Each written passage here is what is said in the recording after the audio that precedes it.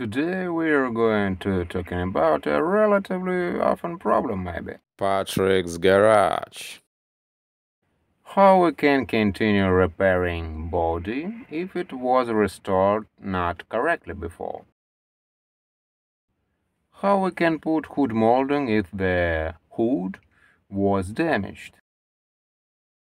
We need to make out something.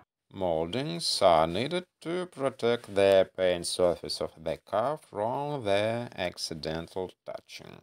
Here should be molding at the edge of the hood, I think as decorative function. In this case just stylistic that doesn't serve any purpose. Here hood was damaged when I opened the hood and jacked up the car. But not big deal, we don't care about that. Now here you see hood was repaired a lot of time after wrecks. Before me, car was in wrecks a lot of time, but good repair was done. Yes, not a line so good, but we need to try install molding here under the edge of the hood. I plan to adapt molding for this hood, maybe a little bend it to best match. Yes, hood not restored perfect, but now it's good enough. With windshield molding all more complicated, all parts differs. You know, we're not competing with factory pattern, but it looks more tidy when every molding in its place. Hood not match factory made. Hood was restored by previous owner. Molding made from aluminum. Rust from old clips. We'll need equilibrate differs. Maybe bent molding to match the hood, so it fits more snug. I think about using fixation screws. Old parts of windshield molding differs. Not so easy to install. You clearly see all damages on the hood. Inside of hood is memory of old wrecks. You know, thick paint very brittle, so will be better to adapt molding for this not perfect hood. Old thick filler hard, but easy breakable. Yes, maybe you think it looks horrible, but it a lot of time invisible when hood closed. Side door moldings and fender moldings protect your car when you go to the store. Side moldings and bumpers protect your car when you go to the grocery store. I spent a lot of time to find the best match molding for side for doors. Now we need to find moldings from this pile of crap. Here you see windshield moldings and side moldings. Use plastic clips for side moldings to not sway moldings. Windshield moldings all differs. Upper moldings, lower moldings, corner moldings. Upper and lower corner moldings differs. You see in the picture. Take a notice that a left pillar and right pillar trims differs. And corner lower differs from upper. This is not chromed plastic, this is even not steel with chromed surface. This is stainless steel. This is very reliable trims and they can last forever. But we need to spend time to figure it out where should be each part of them. For me, I think the most important thing is to actually try to figure out where these all parts should be. For easily attaching, we can use these tools. Easy drilling one hole in two parts at one time. Now measure with this simple punch. Hit with hammer. Do not forget where we need to make hole. And here again. You're not going to drilling where it not need. So now we're drilling a hole where it should be. Just don't attempt drilling without previous making mark, unless you're willing scratching the plate.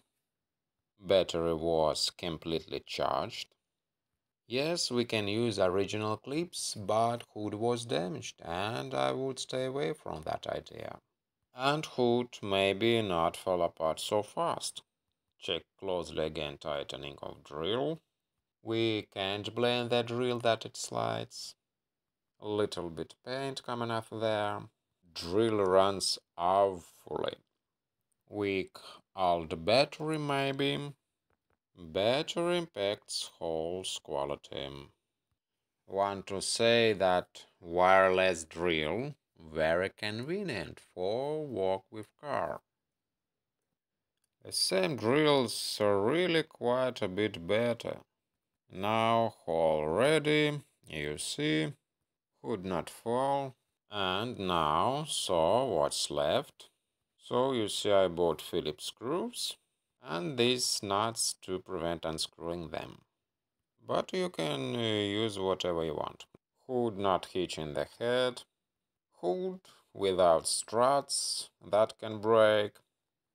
Very good hood, but restored. So crappy. Now it's done right.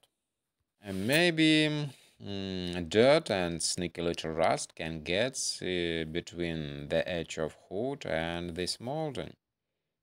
I think we can use oil-based inhibitor. And now it's scary to remember what the hood look was before. I'm really pleasantly surprised that it was so easy. Well done, I think. And now we see it turned out quite normal. Paint faded, I don't know for what it was painted, and I think will be better to replace it. Now license plate light looks no good, so I think will be better to replace it. Old lamps works perfectly. Little rust, of course, not a big deal, we don't care about that. We install it into a new holder. Looks good enough, I think. Be absolutely fanatic, clean this rust.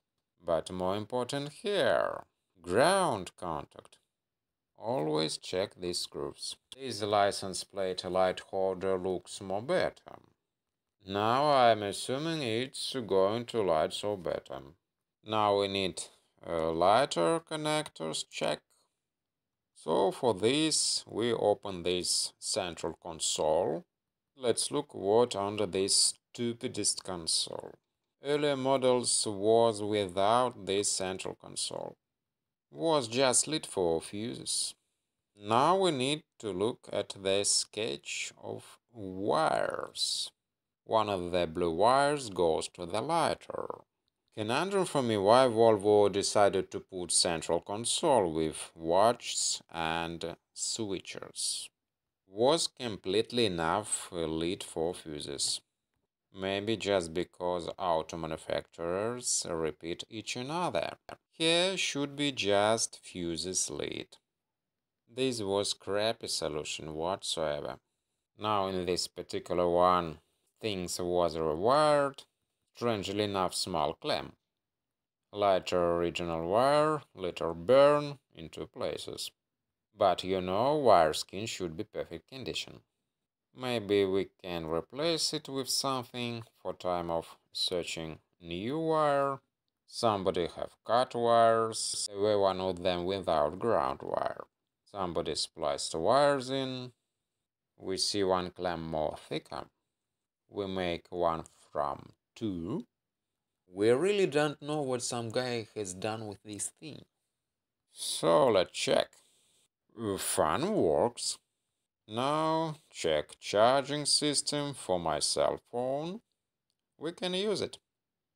And we don't scare use this. Lot of outlets in modern cars. So where is the bulb for gloves box? We need to install it. Where is the bulb? But it was. Lamp socket with 6 legs. Original number. So now let's check new bulb. Like in a refrigerator, we open gloves box, light go on.